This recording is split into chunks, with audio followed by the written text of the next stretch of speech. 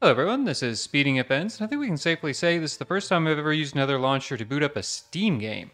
This is Fallout London, which I've been paying a lot of attention to. Well, it kind of was until they said it was getting delayed because of Bethesda's new patch, and I love that their solution to that was to just release it for the old version of the game, which I imagine is turning a lot of people off. A lot of people don't want to go through the whole downgrade process, but guess what? If you haven't played it in a while, it might just be sitting in your Steam library, like mine, unupgraded. So I was able to just slap this on, and I haven't tried it out. I don't know if this is going to work. I had to disable a whole bunch of mods with Vortex. I had to pull Fallout Script Extender out. This will work or it won't. We'll find out now. Survival? Yeah. Mods are currently loaded. Well, that's not a good sign, but let's see what happens. War. War never changes. Since the dawn of man, when tribes beat each other to death over necessities, the will to power has been the driving force of mankind. When the great fires of humanity's ambition ravaged the earth, it was not our doing, for the bloodiest chapter of human history had only begun. Digging this artwork. Britain was not spared the hellfire. And London, a monument to mankind's ambition, was returned to the state of nature. Those who emerged from the ashes did so from a network of underground bunkers known as Pindar stations. And so it was that the embers of civilization would ignite once again. Over a century later, through the military might of the Tommies, an aristocratic parliament continues to give orders. Okay, so we have some society. But few are still listening. In the Tower Hamlets, the fifth column rises.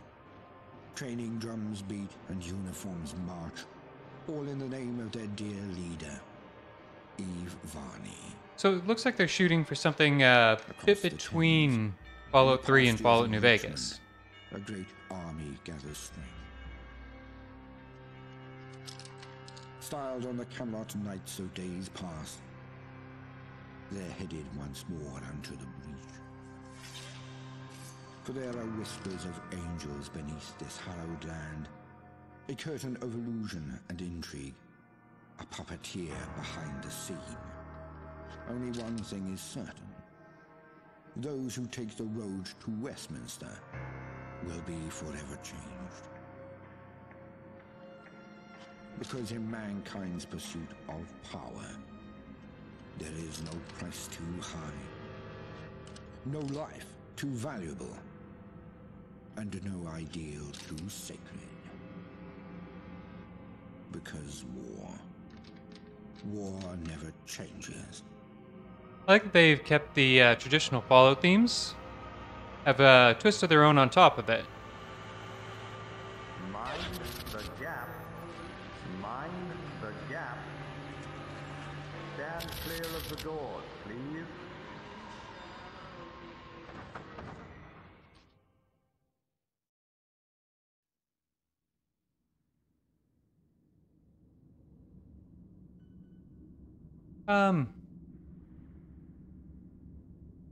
Let's do mail. Subject has been performing adequately. Oh. There's text and visuals. Nothing unusual. Perfectly usual. Quiet. Smythe will be pleased. How are they in appearance? Uncertain. Perhaps we should take a closer examination.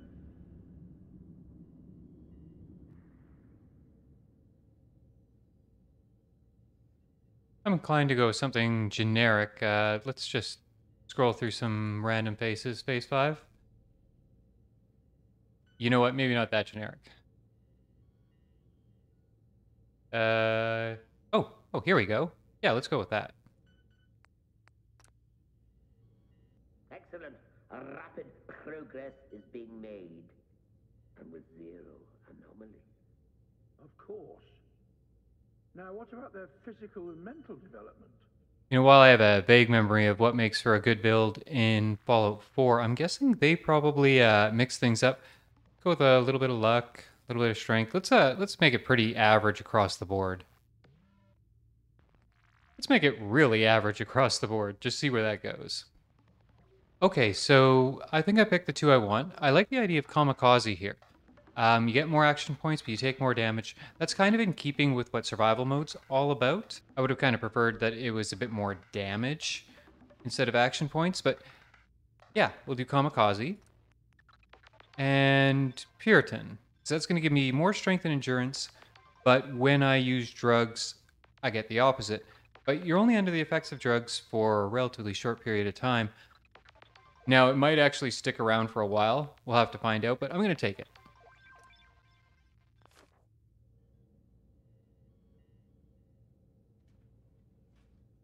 What, you guys didn't like that?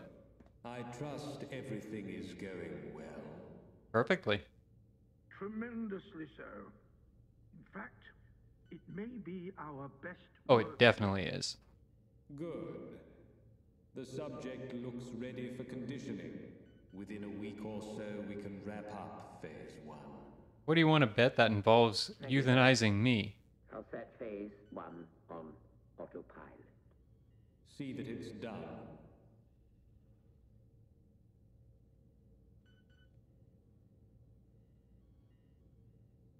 Seems to be rousing a bit. A little bit. Not to worry. Let's put them back under.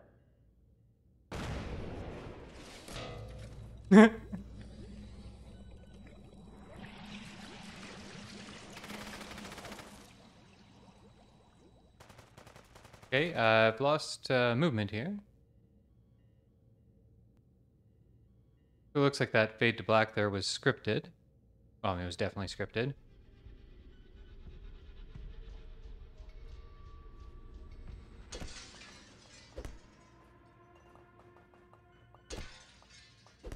Seems a bit different. I don't remember this sort of destructible environments. This is kind of a minor destructible environment, but I don't remember any of that happening in Fallout 4.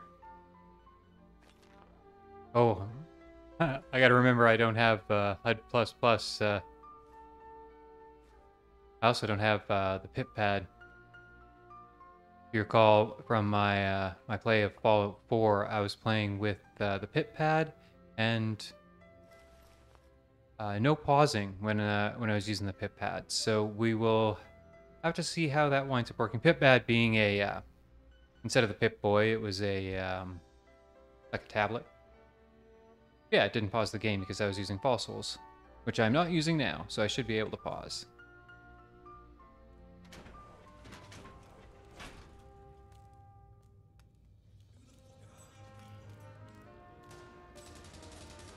Okay, so crouch worked getting down. Why can I not stand up?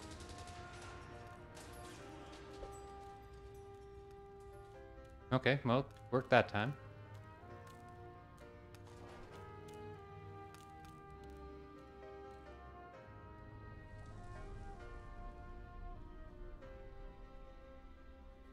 Let's get back down, though.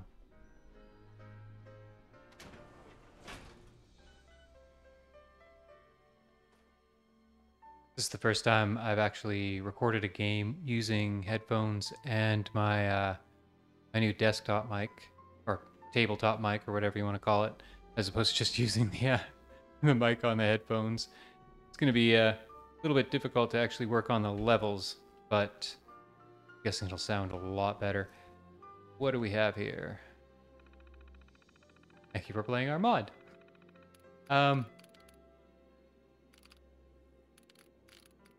I could go through and read that all aloud. As much as these guys definitely deserve something like that, I'm guessing that people just would just tune off the video if I were to do that. So that's unfortunate, but you know, it is what it is. Bet you the exit's just like staring right at me. You guys are all screaming.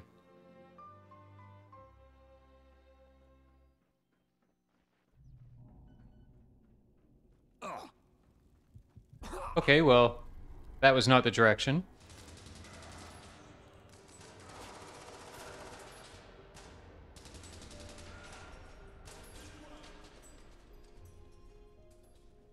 So, while I'm able to walk in that direction, apparently I'm not supposed to. Oh. Apparently even walking near it is a problem. Well, it's telling me I need to go that way. I didn't seem to find anything this way. Let's have another look.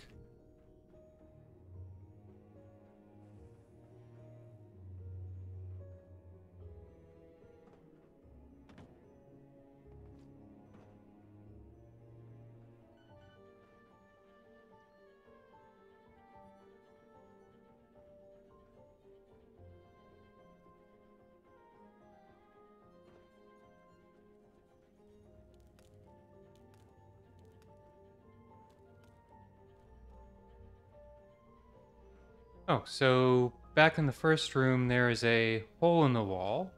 Is this our exit? Is a ladder? Nope. No, this is just a hole in the wall. This is discouraging. I'm literally in the first area and I have no idea where I'm supposed to go. And I get that a lot of people like their games to have, you know, less hand holding than you get in a Fallout 4, but there's kind of a point where it's like, well, what exactly am I missing here?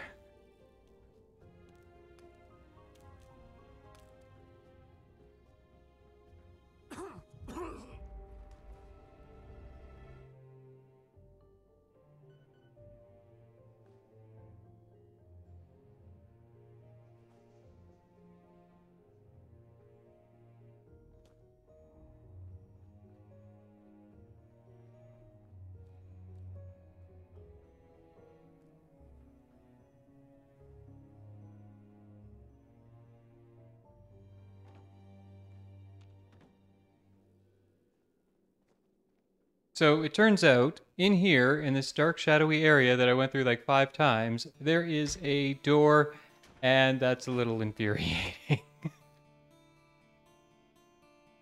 What do we have at this terminal?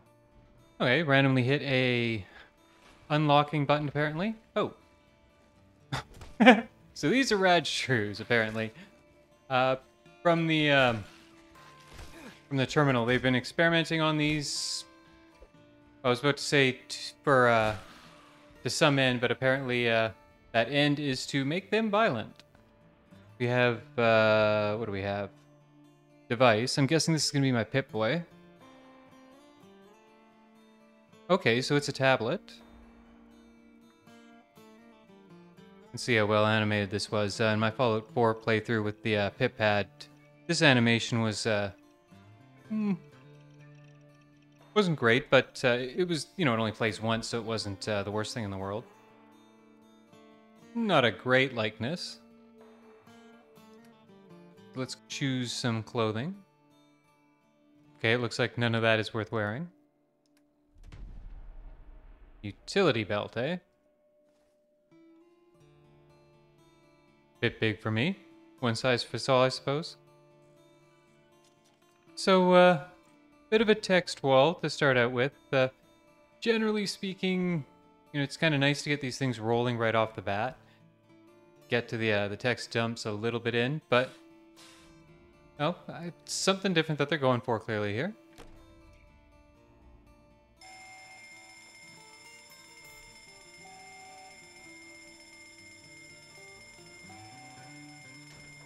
Well, anyone who was here knows I'm coming now.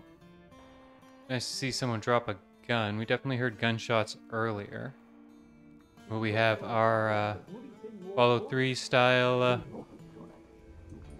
reveal when we come out this door? You got it, boss. Uh-huh. Yeah. No power. I can remove it from the main network. But... What the fuck's that on the camera? Right outside, look. Ain't they one of the floors? I don't give a fuck. Just get us out of here. They'll have to find their own way. Rerouting to emergency power. Oh, good.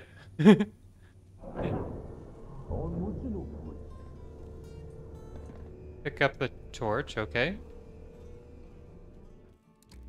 I guess that goes on the utility belt. That's a little bit more lore friendly than the way that the Pip-Boy just magically covers the nearby area in light. We have a mole rat tunnel here, I guess. Or a shrew tunnel. Very convenient. Where are you going? Um, I doubt you'll not make sure. it far, someone such as yourself. You were more useful as a lab rat. We're getting the skin bug that so plagued Fallout 4. But alas, it seems I'm not long for this world. The first place I get a chance to save and load. There was so much I wanted to do.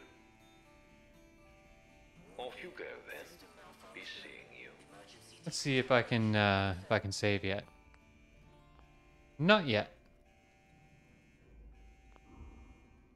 Moving into the next area, it dropped an autosave, which let me load up again, and it did clean up the skin color bug that, plagues Fallout 4. This is effectively vanilla outside of the mod, so there's a lot of little problems that I'm not used to having in Fallout that just decide to come back.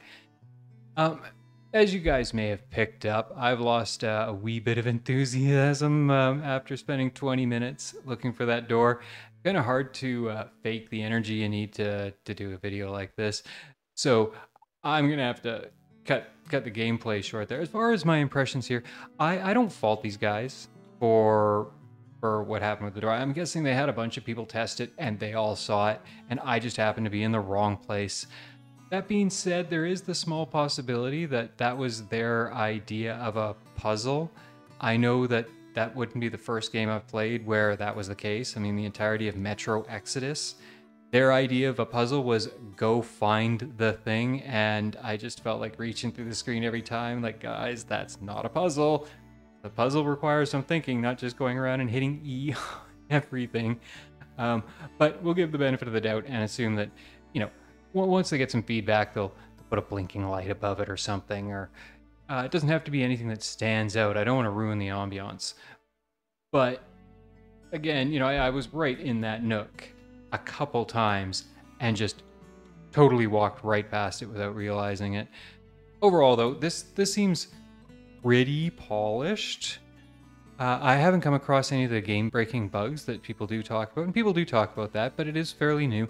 So hopefully they get, well, those cleaned up, the bugs that I haven't seen.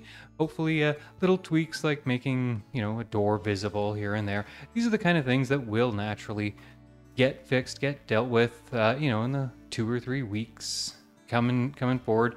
The kind of things that a AAA publisher like, okay, let's be generous and say Bethesda's still a AAA publisher, that they have at their disposal. So all in all, this looks great. And yeah, I'm looking forward to giving it some more time. Although I think I'm going to sit on it for a couple weeks before I see really where they're going to go with this. You guys have a great day, and I'll see you in the next one.